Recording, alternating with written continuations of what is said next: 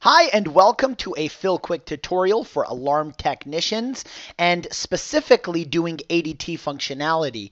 In this video demonstration, I'm going to show you exactly how to log into your FillQuick site, take a look at your account on the dashboard, and then also to find out if the salesperson did the e-contract already, and if not, how to do that part, then put the account online with ADT. Once you log into FillQuick, you're going to see your jobs that you're supposed to be installing for today. You'll even see tomorrow's jobs. But for this job that we're supposed to install today, as you see, wireless install for Mark Almighty. So when we click on this, what's going to happen is it's going to bring us over to the customer's account page. You can scroll through and see exactly the address that you're supposed to go to install the job. Perhaps you want to get over there from your smartphone device and have Google Maps show you exactly how to get there. Click on View Address on the map here, and instantly it'll take you directly over by clicking on the Directions button. And that'll take you exactly over there. But now let's just say you show up to the job site and you want to do the rest of the ADT stuff. So when here on the upper right hand side, you will see an ADT link button. When you click on this ADT link button, you're going to see how far the salesperson got in this process. As you see, there's a green check mark beside step number 1. And of course, our goal is to get steps 2, steps 3, and steps 4 fully completed. If the sales rep already did steps 2 and 3 for you, this would mean that he generated the e-contract and that is completed. So all you would do is step 4. But in this case, there's no green check mark beside step 2 and no green check mark beside step 3. So of course, we got to start with the step number 2, which is the order page. And it's very simple. Let's start from the top. Here, you will see the dispatch agencies. You just push the Get Dispatch Agency button, and it'll automatically pull your police, paramedic, and fire numbers. Click on the Accept button to autofill it.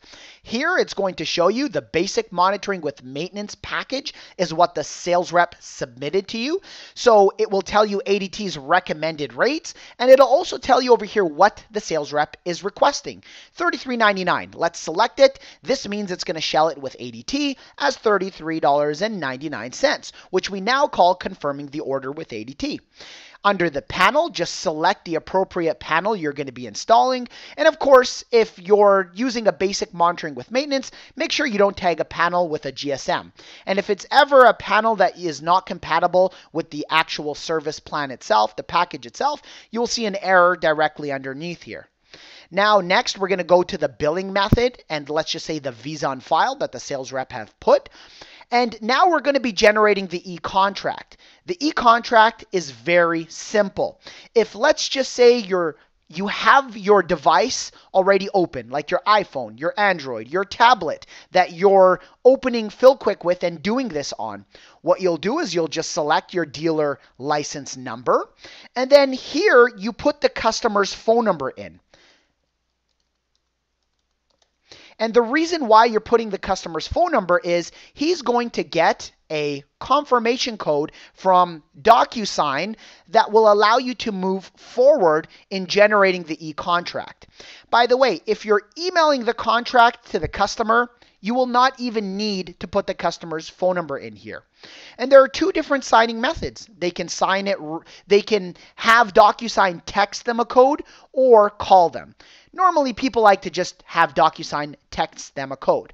So I click on Create the Order, and now, as you will see, step number 2 is completed. Okay, so now let's go to step number 3. And here on step number 3, you'll be able to choose how you want the customer to sign. Do you want them to sign right now on the device you're currently logged into FillQuick with? Or would you like to email the contract to the customer? Let's just say the customer says, you know what, I don't mind signing it right now on your device. Just go ahead and select that and click Create Contract.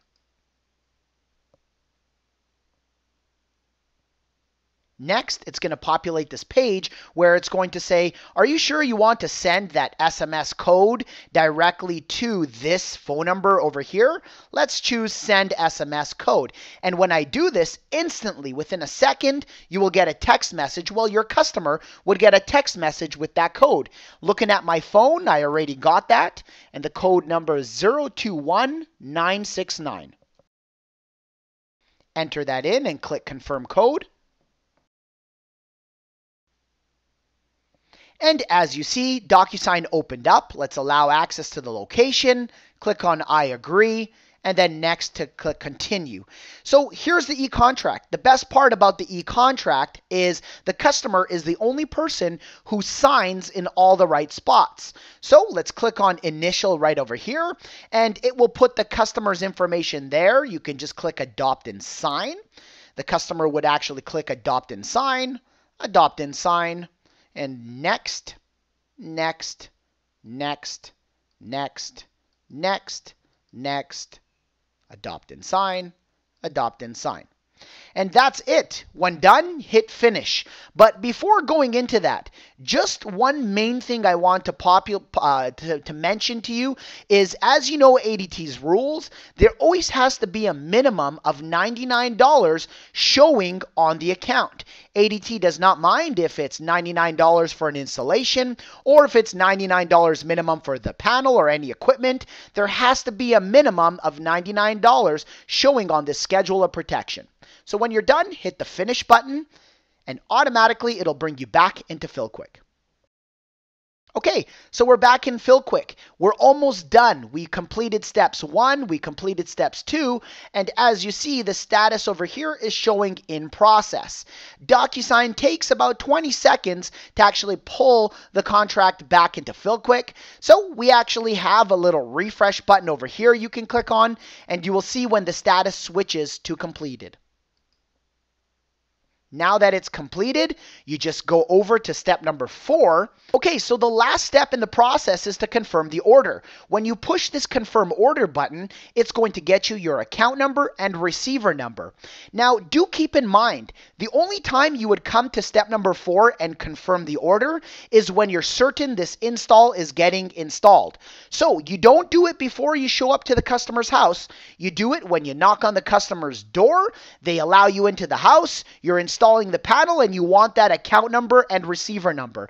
And the reason why is it's super simple to change around anything that might be changed before this step. So once you're certain the install is getting installed and everything that was mentioned to the customer is going to be installed, click on confirm the order, and this will automatically get your account number and receiver number. Okay, that's it. You're done. Congratulations. You can now trip the system and send the signals to ADT via the panel and how you typically install the job. And ADT already will have the information pushed over to them. No other steps are needed from this point. Thank you very much, and that concludes this video tutorial.